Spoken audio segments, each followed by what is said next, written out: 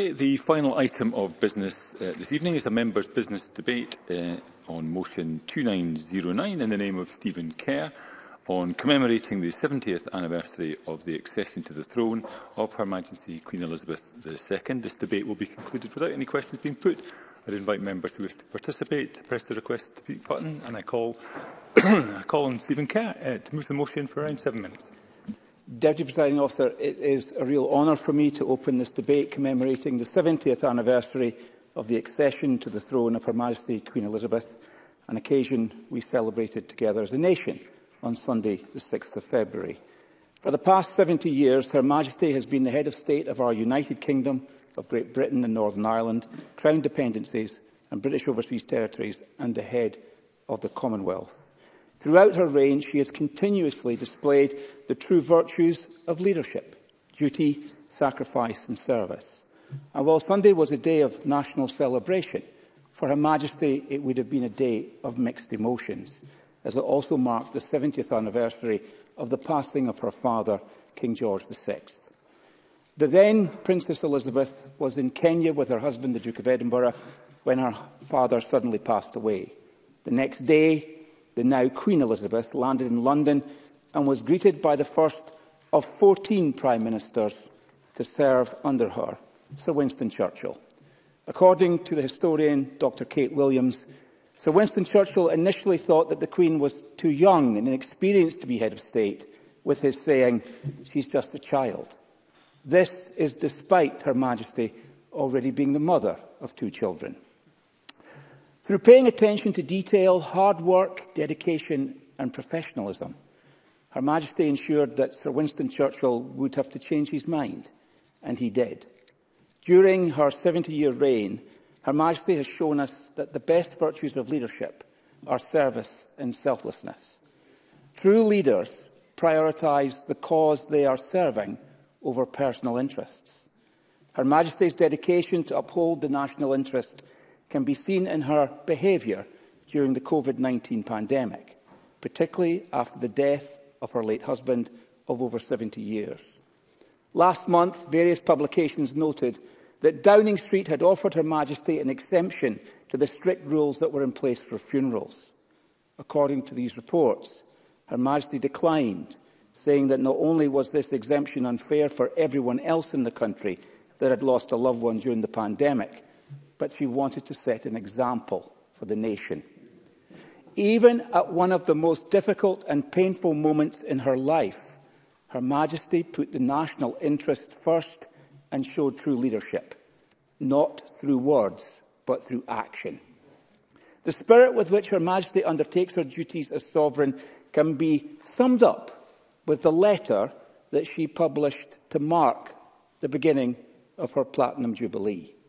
The focus of the letter was about the future of the Crown, asking the British people to give her son, the Duke of Rothesay, our full support when he becomes king. The letter also reflects on the importance of partnership, with Her Majesty reflecting on the loving support the Duke of Edinburgh gave her during their marriage. It was on this reflection that Her Majesty announced that she would like her daughter-in-law, the Duchess of Rothesay, to become Queen Consort when Prince Charles becomes king. Her Majesty turned an occasion about her into a moment to support others and ease succession to the throne, highlighting the selflessness which has been a core characteristic of Her Majesty's reign. Her Majesty signed off her Platinum Jubilee letter with the words, "Your servant." This says it all. In recent decades, leadership has often been associated with assertiveness, popularity and calculation. Her Majesty reminds us that this definition is false. Service is at the heart of leadership.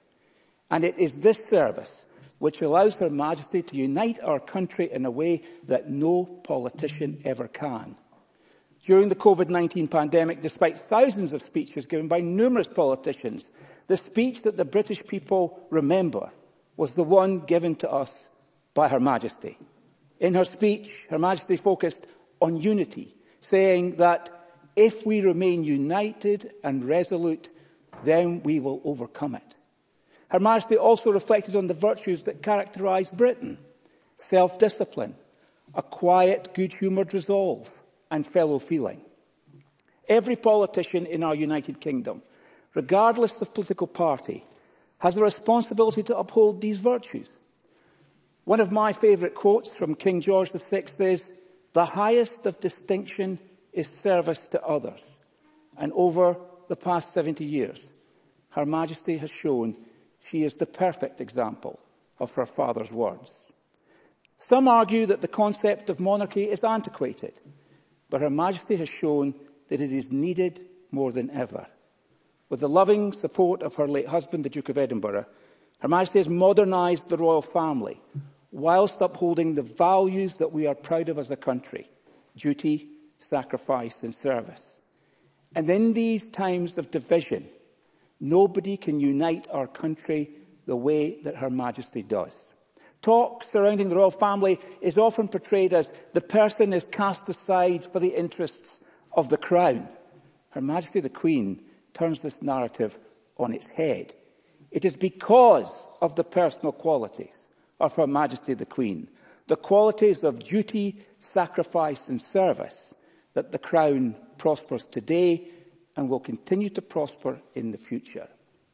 A Platinum Jubilee is a once-in-a-lifetime event. In the months ahead, may people across Scotland and across our United Kingdom celebrate it accordingly, remembering the personal service of our remarkable monarch. God save the Queen. Thank you, Mr Kerr. I now call on Audrey Nicholl, who will be followed by Alexander Stewart for around 4 minutes. Ms Nicholl. Thank you very much, Presiding Officer. And I congratulate Stephen Kerr on bringing this motion forward today, celebrating the 70th anniversary of the accession to the throne of Her Majesty Queen Elizabeth II of England and the first Queen Elizabeth of Scotland.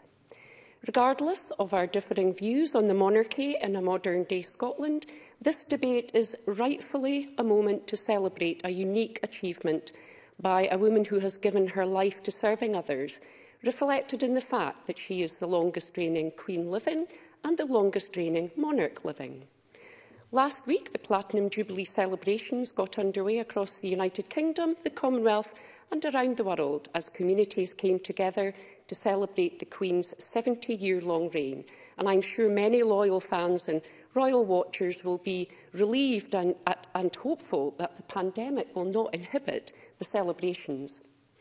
Anticipating the popularity of the debate today and the likely reference by many members to the number of countries the Queen has visited, miles she has travelled, trees she's planted, hands she has shaken, and hats and handbags she owns, I shall instead take a brief walk back in time. My first memory of the Queen was a Sunday drive in our family Austin A40 from my home in Aberdeen to see the Queen's holiday home, Balmoral Castle. And while my sister and I could only see the roof of the castle from the road, that was enough for us. We were in awe. During the 70s, 80s and 90s, my family were true royal fans, following every wedding, birth, christening, divorce, death and scandal. The connection the Queen has to the North East is lifelong. It is not unusual to encounter her walking, riding or driving around Deeside, clearly at home and always wearing her headscarf. My husband, then a serving police officer, returned from Deeside security duties one evening, advising me that he'd had to apologise to the Queen earlier that day after blocking her in on an estate road as he and his colleague assisted a royal watcher changing her flat tyre, and graciously the Queen had offered to help. Throughout my own working life, I too spent many hours undertaking security duties when royals were in residence. Many royal watchers arrived at numerous venues where she was undertaking public engagements and official visits, and of course at Balmoral too. Some in full military uniform, many claiming to be the Queen's long-lost second cousin, and some, of course, were the genuine thing. A light-hearted moment of reminiscing, but one that reflects a life of military precision. Every public engagement planned, coordinated, rehearsed, tweaked and diligently undertaken. And while the debate over the cost to the public purse continues, there is absolutely no question as to the contribution the Queen has made to the lives of many who hold a special place in their lives for her, but also local groups, charities, organisations, businesses and many others that have benefited from her popularity and presence. Members will all have their own memories of the Queen visiting their constituencies and regions. This is no less the case in Aberdeen, where she visited in the 60s during an outbreak of typhoid, the 70s when she pressed the button to start oil flowing from the North Sea to Grangemouth, 2012 to open the University of Aberdeen's Sir Duncan Rice Library, and 2017 to open the Robertson Family Roof Garden at Aberdeen Royal Infirmary, and of course to my own constituency, visiting the Sue Ryder Deview Court Neurological Centre. And of course her many local patronages include Voluntary Service Aberdeen and the Royal Horticultural Society of Aberdeen. So to conclude, Presiding Officer, I wish Her Majesty the Queen well as she celebrates such a milestone. The 70th Jubilee celebrations are a fitting acknowledgement of a life of service to others, and I do look forward to an extra bank holiday in June and hearing more about the Platinum Pudding competition. Thank you. Thank you, Ms Nicholl. I now call on Alexander Stewart to be followed by Rachel Hamilton for around 4 minutes. Mr Stewart. Thank you, Deputy Presiding Officer. It is a great privilege for me to speak in support of my colleague Stephen Kerr's Members' Business Debate in commemoration of the 70th anniversary of the accession to the throne of Her Majesty Queen Elizabeth II. Sadly, however, this anniversary also marks 70 years since the death of her beloved father, King George VI. This event was the catalyst for his daughter's accession to the throne and was bestowed upon her while she was only 25. There were numerous undertakings that she needs to take and the responsibility of someone so young. Almost overnight, the young Princess Elizabeth became Queen, Head of State of the United Kingdom and Great Britain, Northern Ireland, the Crown Dependencies, Overseas Territories and the Head of the Commonwealth. As an aside, it's interesting to note, Deputy Presiding Officer, that the first Queen Elizabeth was also 25 when she became Queen in 1558.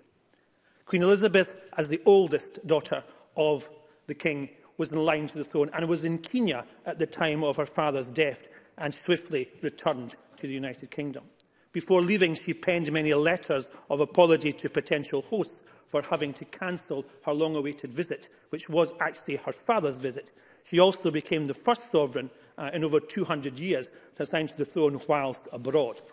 Following her coronation on the 2nd of June 1953 at Westminster Abbey, which was the setting of all coronations since 1066, Her Majesty became the 39th sovereign to be crowned and swiftly took up the mantle. Her great dignity and the journey that she has taken as Queen. She promised in a broadcast during her 21st birthday on the 21st of April 1947, while on a tour to South Africa with her parents and her younger sister Margaret, that I declare before you all my whole life, whether long or short, shall be devoted to the service and the service of our great imperial family, to which we all belong. Service defines the Queen, the Deputy Presiding Officer. More than 3¼ centuries before, she had spoken at the age of 18 when she joined the Auxiliary Territorial Services, the ATS. And she did that because she wanted to be part of that process. And she did not take any other rank other than as second subaltern, because her father wanted her to have an opportunity to serve. But over that time, and since that time, Her Majesty's resolve, her determination and her immeasurable loyalty to our country has shone through. The celebrations that we will see marking the monarch of her 70th anniversary and the realm that she has will commence during this year. The first of all will be a 4-day bank holiday that will take place from the 2nd to the 5th of June. The Jubilee Bank holiday itself will be an opportunity for individuals to celebrate the length and breadth of the country. And in addition, we will see the Queen's Green Canopy, a unique tree planting initiative created to invite people across the United Kingdom to plant trees for the Jubilee. The Platinum Pudding competition has already been mentioned, and that will be chaired by the celebrity chef Mary Berry. And there will be the big lunch opportunity, the big Jubilee lunch, which commemorates and will give opportunities to individuals, as I say, the length and the breadth, to encourage communities to get together, to know each other better. There will be many other events that will take place across the country, and we will all, I'm sure, participate in our own constituencies and our own regions and across the country. So in conclusion, Deputy Presiding Officer, I very much welcome the Queen's words during the Platinum Jubilee message last Saturday, the 5th of February, when she said that she would mark this anniversary, and it gives her great pleasure to renew to our country the pledge she gave in 1947, that her entire life will always be devoted to our service. And echoing her, I very much hope, especially during this time of division, that this Jubilee will bring families, will bring friends, will bring neighbours and communities closer together, all as one. Thank you, Presiding Officer. Thank you, Mr Stewart. I now call on Rachel Hamilton to be followed by Jackie Bailey for around 4 minutes. Ms Hamilton. Thank you, Presiding Officer, and thank you to my colleague Stephen Kerr for bringing this important debate to the Chamber. Remarkably, the Queen is the only British monarch to reach the 70-year milestone, surpassing Queen Victoria's 63 years and 216 days, and joining a small handful of kings and queens around the world. As we've heard from other people in the Chamber today, Princess Elizabeth was in Kenya when she heard the news that her father had died. Just 25, she flew home, knowing that her private life would never truly be her own again. Her husband, Prince Philip, would never finish his naval career, but would take on the role as her selfless consort. She knew how important his role would be, having witnessed her mother dedicate the same sense of duty to her father during his reign. Over the last 70 years, the Queen has shaped her role as head of state to 15 sovereign countries, and over 7 decades, she's seen extraordinary social, cultural and technological progress.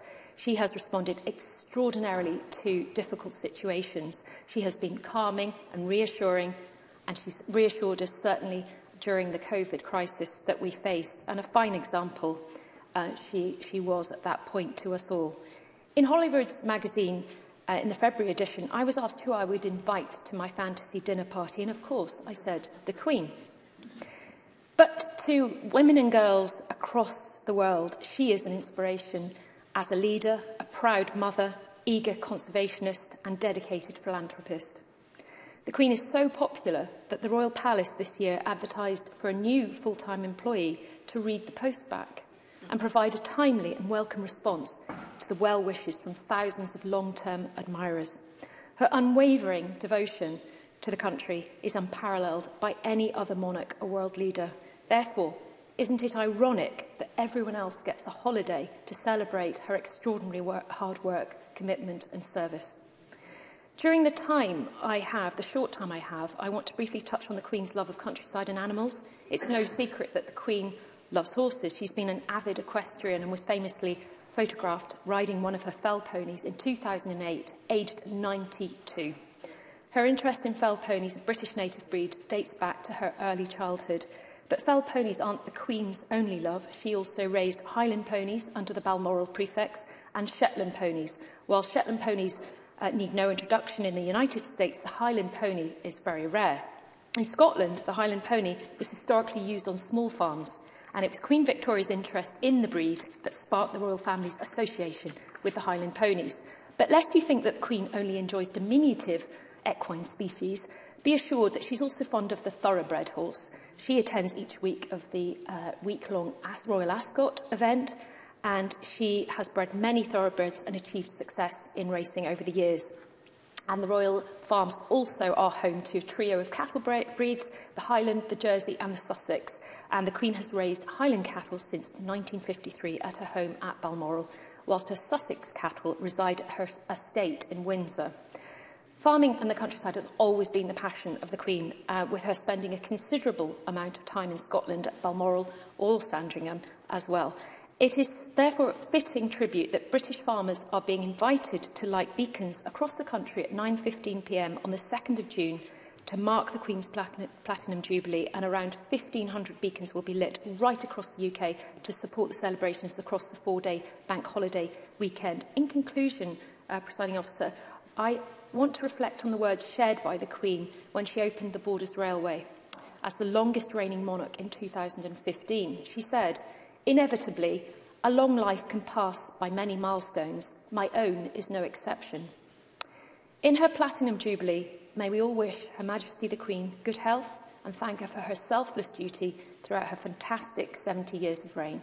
Thank you. Thank you, Ms Hamilton. I now call on Jackie Bailey to be followed by Tess White for around 4 minutes. Ms Bailey. Thank you very much, Presiding Officer. Can I also start by congratulating Stephen Kerr on securing this important debate this evening and commend him for the content of his speech. Let me also add my congratulations to Her Majesty the Queen as she celebrates the 70th anniversary of her accession to the throne. This is a monumental achievement for a British monarch, unlikely to ever be repeated. And as Stephen Kerr reminded us, she's endured 14 Prime Ministers so far. Our country has changed so dramatically over the last 70 years. In 1952, the average cost to buy a house was just under £2,000. Now it's almost 100 times greater. Forget mobile phones, and only around 14% of households even had a landline, and the country would still have to cope with food rationing for a further 2 years. There was no Netflix, and in fact there wasn't even colour TV. So that is all unimaginable to us today. But the one constant that our country has had throughout has been Her Majesty. And she hasn't just been a constant for those born and brought up in the UK, because members may be aware that I was born and grew up in Hong Kong. And as Hong Kong remained a British colony until 1997, the Queen was very much regarded as their monarch too. She was, in fact, the first ever British monarch to visit Hong Kong in 1975, which, I have to tell you, caused huge excitement, which I remember, not least for me, at the tender age of 11. Please don't get your calculators out to work out how old I am now. But she was accompanied on that visit, as with so many other visits, state openings and trips, by her husband, Prince Philip. And I can't begin to imagine the strain that was put on such a young couple, their new marriage, when the 25-year-old Princess Elizabeth suddenly became Queen, following the untimely death of King George VI. Together they went through incredible highs and lows, both in their roles as heads of state and as parents, grandparents and great-grandparents. And not that we need any more evidence of Her Majesty's exceptional taste and impeccable judgment in visiting Hong Kong, but let me be parochial for a moment, because the Chamber may be interested to know that very shortly after succeeding to the throne, in 1953, Her Majesty visited the wonderful constituency of, and you guessed it, Dumbarton. The new monarch arrived by train into Dumbarton East train station, no doubt on a service much more reliable than those which go through the station today, but she was welcomed by 5,000 cheering local school children. As I would encourage everyone to do, Her Majesty and Prince Philip took in the many sights that my constituency has to offer and ended the day visiting the historic Dumbarton Castle. She was, in fact, the first British monarch to visit the area since her great-great-grandmother, Queen Victoria, visited Dumbarton in 1867. And, as any visitor to Dumbarton will tell you, one trip is never enough. That's why Her Majesty and Prince Philip returned to Dumbarton in 1965, this time taking a trip on the Maid of the Loch paddle steamer up Loch Lomond, visiting Helensburgh and meeting with the doctors and nurses at the Vale of Leven Hospital. Her Majesty returned again to open the new Chivas Regal bottling plant at Kilmalid, and I'm told enjoyed a wee sample.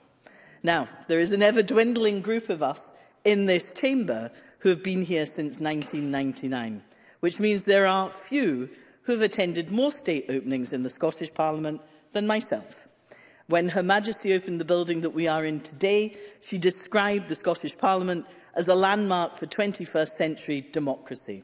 At the most recent state opening in October last year, Her Majesty spoke of her deep and abiding affection for Scotland. And these are feelings that, I'm sure we can agree, are entirely reciprocated.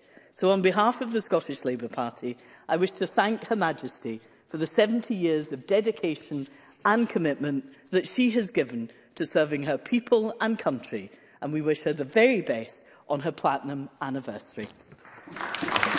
Thank you, Ms Bailey. I now call on Tess White to be followed by Brian Whittle for around 4 minutes. Ms White. Thank you, Presiding Officer. It's an honour today to celebrate the 70-year reign of Her Majesty Queen Elizabeth II, the longest reigning monarch in our history. I pay tribute to my colleague Stephen Kerr for securing the time for this debate. We all know the history of our Queen and her love for Scotland. She's descended from the Royal House of Stuart on both sides of her family. She spent many summers at Balmoral Castle in Royal Deeside, Aberdeenshire, in my region. So many of us, our parents and our grandparents, have family memories of events in the last 70 years.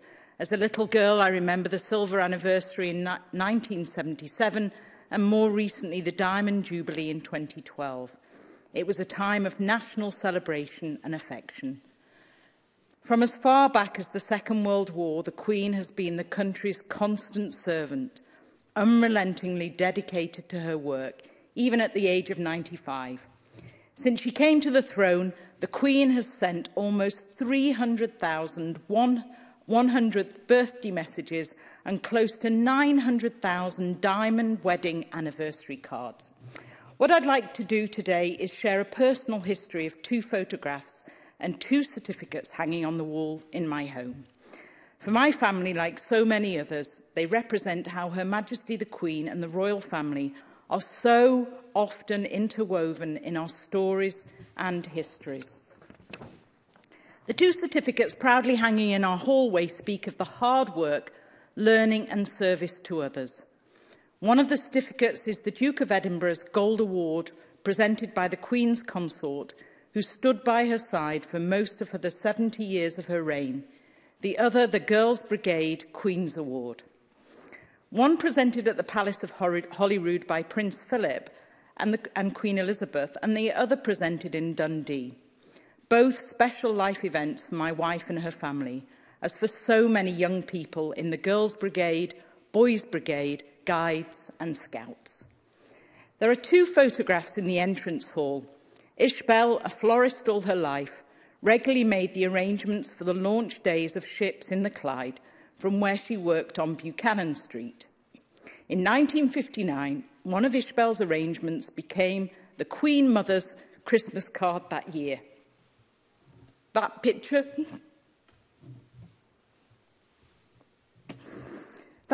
proudly hangs in our home.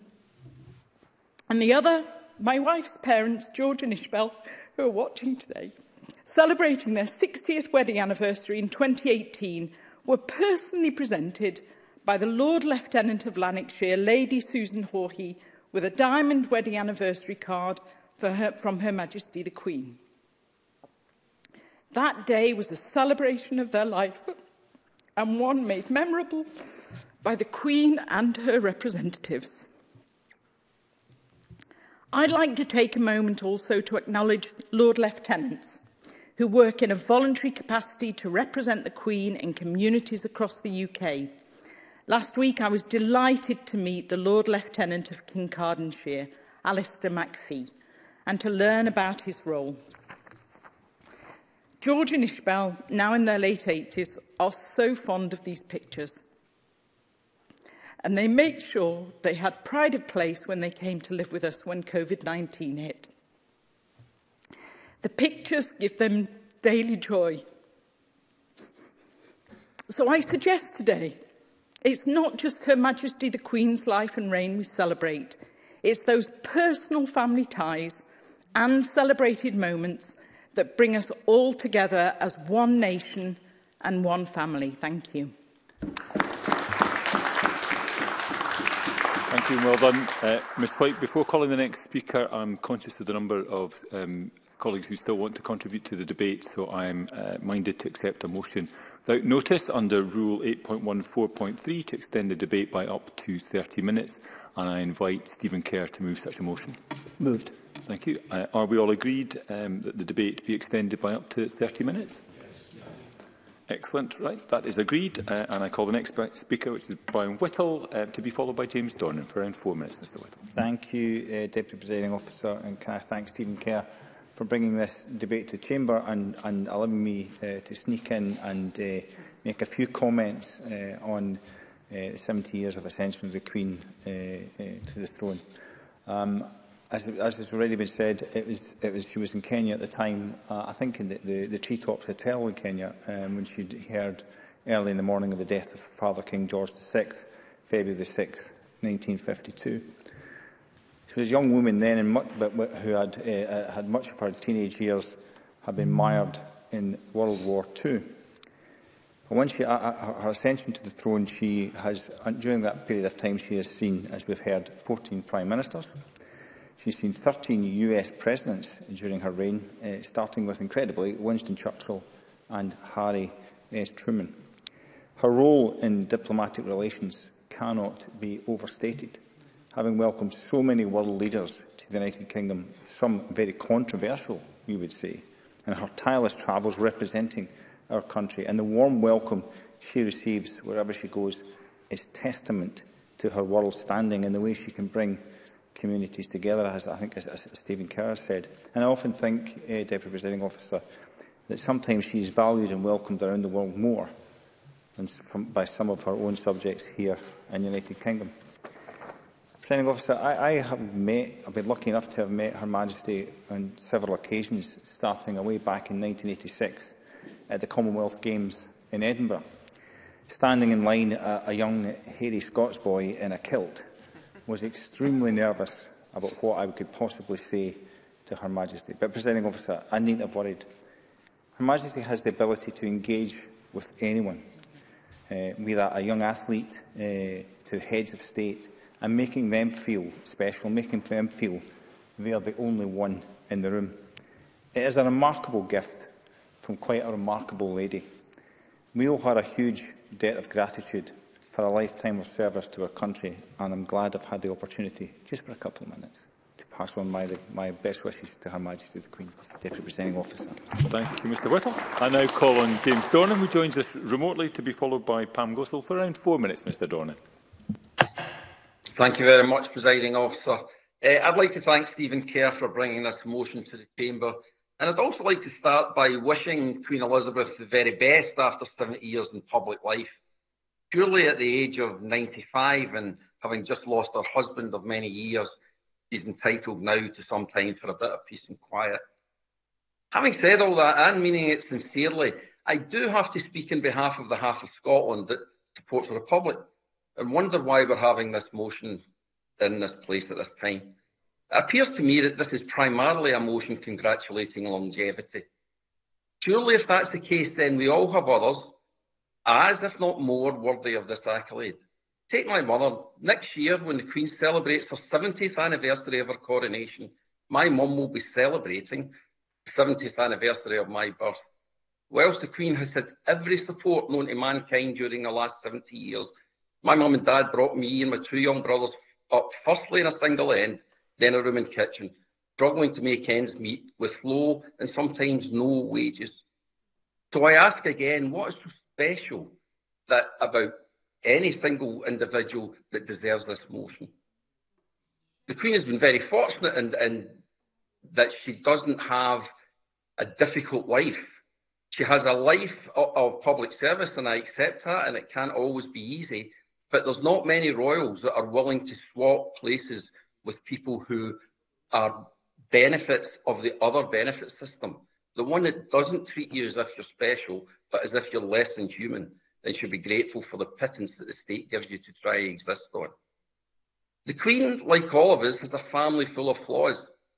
I'm always a bit bemused at the reverence bestowed on this one family. However, given that reverence exists, I do wonder about the hypocrisy of the Tories, though. This motion comes from the party that lied to the Queen to get Parliament illegally prorogued, had a couple of parties as she mourned, and then waited to bury her husband, and then they have the gall to submit this motion. I make no bones about the fact that I believe in a republic. No family should have the right to be treated as superior because of an accident of birth. They're simply people, hampered by this class-ridden society, but still only people. The UK, as is clear from the narrow range of schooling of so many of our leaders, is still a class-based society to the detriment of those at the bottom end of this skewed measurement of work. The Queen is, of course, at the peak of this pyramid of entitlement. We have a housing crisis whilst they have multiple houses with massive lands attached. We have food banks whilst they have banquets. We have people on benefit chased up for every penny whilst they are given tax breaks to protect their wealth and property. Mr Dornan, I've got a point. Mr Dornan, could I just stop you briefly? I've got a point of order in the chamber. Point of order, Rachel Hamilton. Yeah, okay. Thank you, Presiding Officer. I do believe that Mr Dornan has gone slightly off topic. I don't think that is a point of order, and I don't believe that he has deviated from the topic, even if he's deviated from the spirit of the other contributions in the debate. Mr Dornan. Yes, I'm happy to accept both those points. I read that the Queen is considering retiring next year, and that makes perfect sense to me. However, at that point, the debate should not be, should we skip a generation because we don't like Charles and Camilla and do like Will and Kate? It should be, has the anachronism that is the royal family run its natural course, and is it time for a republic? Presiding Officer, I respect anyone who's continued to work until the age she has, and I sincerely wish her well, but it's time that Scotland and the rest of the UK had a grown-up debate about how we wish to be perceived as subjects of Charles and Camilla or citizens in a Scottish Republic. Thank you. Thank you, Mr Dornan. And I now call on Pam Gosal to be followed by Megan Gallagher for around 4 minutes. Ms Gosal. Thank you, Presiding Officer. I am honoured to contribute to today's Members' Business motion, rightly brought to Parliament by my colleague Stephen Kerr. I would like to commemorate the 70th anniversary of the accession to the throne of Her Majesty the Queen, not only as our longest reigning monarch, but as an inspiration woman across the world. Her Majesty's professional accomplishments are something to be marvelled, so we often forget how she has been a champion in paving the way for the modern woman. Her Majesty has been a wife, a mother, a grandmother, yet garnered the respect of world leaders at a time when it was still uncommon for women to be in a leading role, let alone head of an entire nation and the Commonwealth. As a young woman, she was thrown into a role that carries immense responsibility, and yet has never second-guessed her decision to put the Crown and country first. She has been a constant source of stability, comfort, identity and inspiration for the whole nation. Her Majesty is an expert in many things and has a great sense of humour and is exceptionally quick-witted. And while most of us will never get the chance to know her personally, doesn't it feel like we all do know her in some level? Her Majesty stands at the heart of British values and at the core of our identity as a nation. I know I do not just speak for myself when I say that Her Majesty is an inspiration to all of us women. As we approach International Women's Day next month, Her Majesty, the perfect role model that many women like myself look up to. Her Majesty has become an icon for women. She earned the respect of the entire nation by proving that she is a born leader, intelligent, diplomatic and level-headed. And we need not even consider her gender, for it has never stood in her way. Her Majesty is quietly powerful, for we need not hear from her how she has normalised female leaders. We see it. In conclusion, Presiding Officer, I hope everyone in this chamber will join me in congratulating Her Majesty on her 70 years of loyal service. To me, she is not just a leader. She is the mother of the United Kingdom. Thank you, Ms Gosal. And I call the final speaker in the open debate, Megan Gallagher, for around 4 minutes, please. Thank you, Presiding Officer. I would like to thank my colleague Stephen Kerr for bringing this debate to the Chamber so we can all join together in celebrating this remarkable achievement of a Platinum Jubilee for Her Majesty the Queen. Her Majesty has become the first British monarch to have reigned for 70 years, and in that time there has been many extraordinary firsts. On the 23rd of May 1953, Everest was conquered for the first time by Sir Edmund Hillary and Tenzing Norgay. News of this incredible achievement would reach the United Kingdom on the morning of Her Majesty's official coronation on the 2nd of June 1953. In 1969, Neil Armstrong became the first human to walk the surface of the moon. On the 9th of November 1989, the Berlin Wall came crashing down in a resounding victory for freedom and democracy that was rejoiced the world over. There was also advancements in technology, medicine, human rights, international trade and global travel. The selfless dedication to duty, a commitment to upholding the values of freedom and democracy, are a testament to everything that Her Majesty seeks to achieve in her daily life.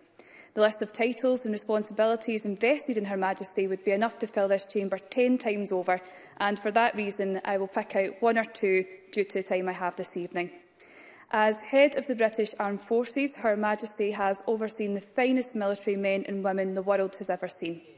Our military personnel hold a very special place in the heart of the nation, and throughout the last 70 years, these traditions have been expertly handled by Her Majesty in her role as Commander-in-Chief of the British Armed Forces. For many, trooping the colour has always been a special highlight of the British summer. However, for me personally, the event that is clearest in my memories is having watched Her Majesty lead the nation in Remembrance Day services at the Cenotaph. And then there is Her Majesty's close and personal connection with Scotland. Here Her Majesty is known as the Chief of Chiefs, and it's always a pleasure to see the Royal Company of Archers resplendent in their uniforms of green velvet, providing an official bodyguard on state visits, such as the reopening of our own Scottish Parliament that we all attended a few months ago. However, it's not the official state visits that are most clearest in my memories. What stands out is the footage of Her Majesty Prince Philip and her young family at Balmoral enjoying many happy days here at home in the Scottish Highlands. The love and affection that Her Majesty holds for Scotland is unrivalled, and we have always held a special place in Her Majesty's heart. It is important that we remember Her Majesty's words always, and I quote, "I have spoken before of my deep and abiding affection for this wonderful country and of the many happy memories Prince Philip and I always held of our time here. It is often said that it is the people that make a place, and there are few places where this is truer than in Scotland, as we have seen in recent times." Presiding Officer, I will close by echoing the words of David Cameron, who, as Prime Minister, eloquently led the House of Commons on the occasion of Her Majesty's Diamond Jubilee celebration, and he said, on her first address to the nation as Queen, Her Majesty pledged that throughout all her life and with all her heart, she would strive to be worthy of the people's trust. This she achieved beyond question. The nation holds her in its heart, not just as the figurehead of an institution, but as an individual who has served this country with unerring grace, dignity and decency. I think we can all agree there is no finer tribute to Her Majesty on her Platinum Jubilee. God save the Queen. Thank you, Ms Gallagher. I now call on the Cabinet Secretary to respond to the debate. A generous 7 minutes. Thank you, Deputy Presiding Officer. And may I first of all congratulate Stephen Kerr for securing this debate and for his speech. It's a rare event. I think that I agree with every word that he spoken in his address. I'm pleased to take part in this evening's proceedings as the Scottish Government Minister with responsibility for the Royal Household, as a member of Her Majesty's Privy Council and as a member of the Scottish Cabinet, which this week sent its appreciation for the long and distinguished service of our Head of State. This evening's debate allows me to provide a brief update to the Parliament on this year's Platinum Jubilee in Scotland and to reconfirm the Scottish Government's recognition and commendation of Her Majesty the Queen's remarkable legacy and dedication to duty during the 70 years of her reign here and in the 15 other independent states around the world where she is Head of State, including Canada, Australia and New Zealand. Her Majesty the Queen is bound to Scotland by ties of both ancestry and affection. It's already been noted, a direct descendant of the Royal House of Stuart on both sides of her family. Her personal relationship with the people of Scotland and our country began in childhood and has deepened during her many private and official visits during the 7 decades of her reign. This is an apt time to recall some of the milestones of Her Majesty's visits and engagements in Scotland through the last 7 decades. Her Majesty's first state visit to Scotland as Queen came on the 24th of June 1953, just weeks after the coronation. Cheering crowds witnessed a magnificent procession accompanying the royal carriage bearing the Queen and the Duke of Edinburgh to St Giles for a national service of thanksgiving. There, for the first time since 1822, the honours of Scotland were carried before the monarch and presented to Her Majesty.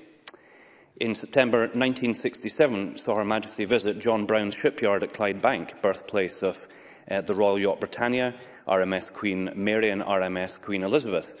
On this occasion, she christened the new Cunard liner the QE2. In 1977, it was the year of Her Majesty's Silver Jubilee, and in Glasgow, around 200,000 people welcomed her on her tour of Scotland. Further north in Dundee, 10,000 Dundonians waved as she passed through, and I'm told in Aberdeen the crowds waiting to see her were 20 deep on the pavements. On the 24th of July 1986, Her Majesty opened the Commonwealth Games here in Edinburgh, an undertaking she performed again in 2014 when Glasgow hosted the Games.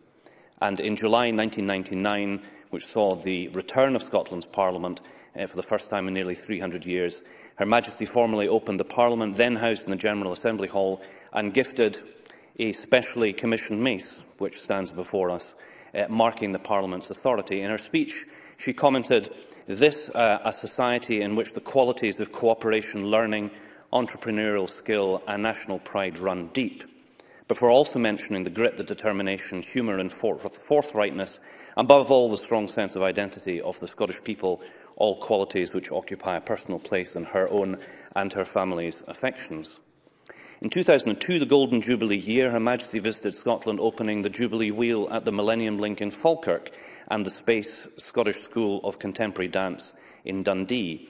She travelled to the Isle of Skye and to Lewis and attended the Borders gathering at Melrose. The 2010s saw Her Majesty open major infrastructures which have benefited the people of Scotland. In 2015 saw the opening of the Borders Railway. The Queensferry Crossing was officially opened by her in September 2017. This was also the decade of Her Majesty's Diamond Jubilee, when 2012 saw Perth have its city status restored by the Queen. Most recently, there has never been a clearer indication of Her Majesty's selfless dedication to duty and her love of Scotland and its people than her attendance at the opening of the 6th session of the Scottish Parliament in October last year, just a few short months after she lost her consort of 73 years. Her Majesty congratulated Parliament for marking the new session safely in a very trying period, in her words, while noting that Parliament had been at the heart of Scotland's response to the pandemic. Her Majesty then told the Chamber of her deep and abiding affection for this wonderful country and of the many happy memories she held of her time here. She added that the new session brought a sense of beginning and renewal and urged us all to work together, despite any differences of opinion. We strongly hope to see Her Majesty again in the summer of this year during Royal Week, while she is in residence at the Palace of Holyrood House and holding summer court at Balmoral. Throughout her reign, the Queen has demonstrated commitment and support to a diverse group of organisations spanning the length and the breadth of Scotland.